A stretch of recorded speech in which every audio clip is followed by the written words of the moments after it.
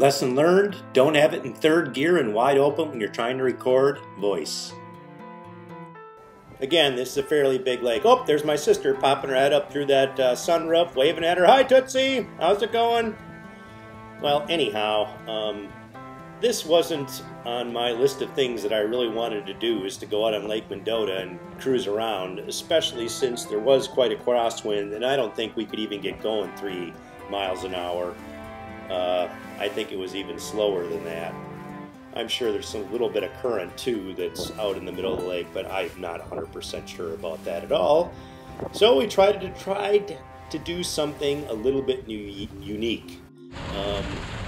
Don's boat here, he had a strap in the back, so we threw the strap on the Sherp and we tried to pull a little bit faster to get to the other side of the lake.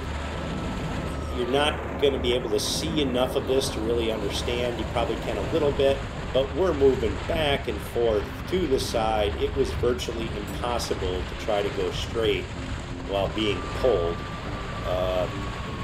So I honestly, I gave up. This was more than I wanted to do, and I decided to turn around and call her quits for the day.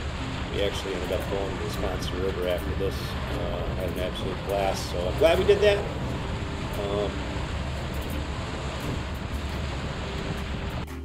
Here we go, driving up the old boat ramp.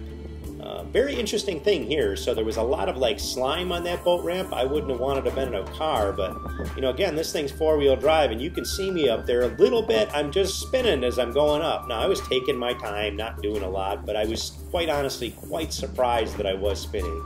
I did have the tire pressure up there. My sister insisted about getting a video of me loading the trailer. So here we go. I always get out, just make sure everything's all lined up. I don't have to put the ramps on, but I choose to put the ramps on for this Triton trailer because otherwise, sometimes when I go up without the ramps on there, I push in the lights, and it's just a pain to have to fix them and move them back again. So it just drives up there, no problem. Again, that's just a three-place, Triton snowmobile trailer. Hope you liked the video. Please subscribe to the channel. Have a great day. Take care.